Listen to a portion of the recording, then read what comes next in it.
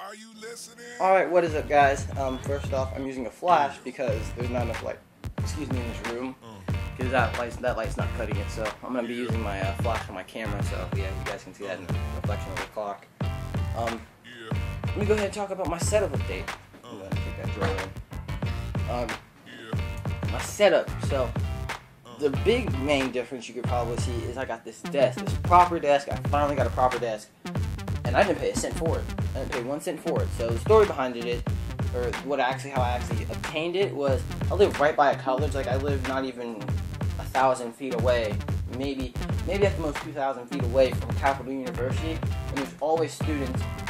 They're always changing out their furniture, and new ones come in and old ones go out, and they're always getting rid of furniture. So my mom stopped the car and she saw this bookshelf, and I happened to see this desk right beside it, and I was like, I don't know about that bookshelf, but this desk though, nice as crap. It was big, it looked really nice, it looked like it could hold a lot of stuff, and it does, it holds everything.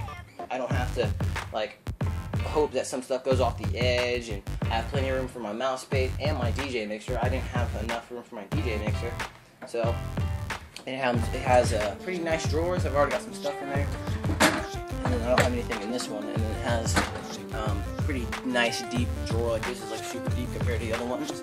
See, it's like a square versus like 2 small rectangles. And then it's supposed to have a keyboard thing, but I have a laptop, so the keyboard's right there. I don't really need it. I might get an external keyboard and just sit it up here. I have room. So in here is where you could sit a whole entire desktop computer. There's just a power brick over there at the end, and then a couple cables I have running through here. The cable management on this thing's pretty nice. It has these 2 holes that a lot of cables come in and out through, and I've utilized them. So, cable management of the gods, pretty freaking nice. Yeah, so that's the desk. You guys might have been wondering what this little contraption is over here. Okay, so upstairs in my room, I mounted this thing in the wall to hold my headphones, and it did work. It worked nice. It was like a little, I think it was to hold flower plants or whatever, but I extended it out so it could use it and hold my headphones. But what I did is I went ahead and I used to play with these Kinect things as like a kid.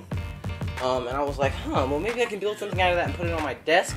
So I built like this house kind of device, or this house contraption, and the top part of the house holds the headphones, and it works pretty nice. So it's like this. Like, people can be like, "What the heck is that thing?" And I'm like, taking these wires back in. He was like, "What the heck is that thing?" And I'm like, "It's just the headphone house. I'm calling it the headphone house." And then over here, I got my laptop clocked at 2.5 gigahertz, overclocked. It's on the turbo setting. Well, no, you can overclock it, I think, up to 3 gigahertz, but I don't know. Like, I've tried to do it, and it'll flip out around about 2.7. So I'm like, okay. So I think, and I looked up online. The best for a laptop to be is around 2.5. So I'm happy with that right now. Down here is my laptop cooling pad that I bought from On for like $13 at Walmart or whatever. It's pretty freaking decent. Gets the job done. You don't need like a super fancy fan from, say, like a brand name like Cooler Master or anything. You can get a pretty decent fan and then overclock. So, I mean, it'd be nice to have one of those kind of fans, but you don't need it. And then over here I have my Ion Discovery DJ mixer that I use for my audio production. It's pretty decent. Actually, I've actually went to a gig with this thing for a family reunion I did, and I had my speakers and everything, and had the whole place jumping up and down. Actually, it seemed to work pretty good because I was outside, and so I had a lot of space to set up my stuff, so it was pretty nice. I use the knobs in FL Studio. I use it as a MIDI controller. If you don't know what MIDI is, it's MIDI.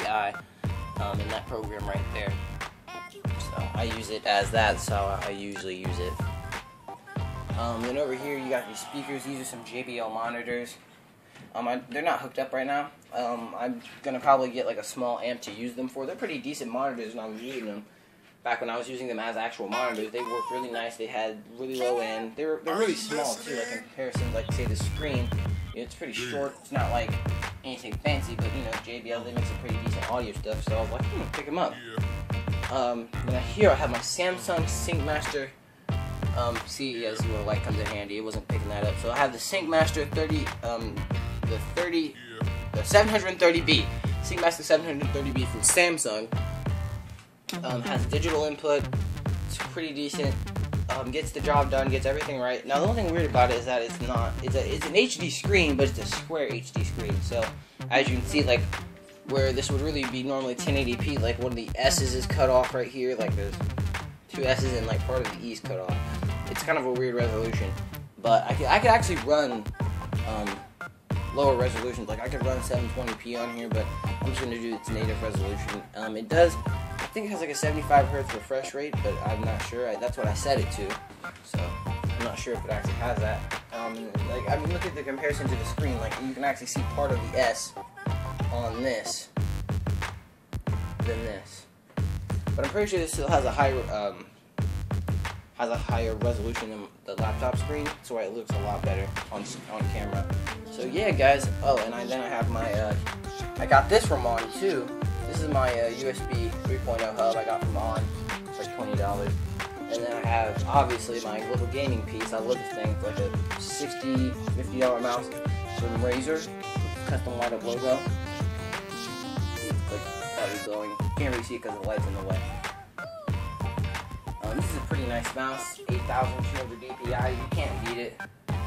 So, yeah, guys. It's my setup.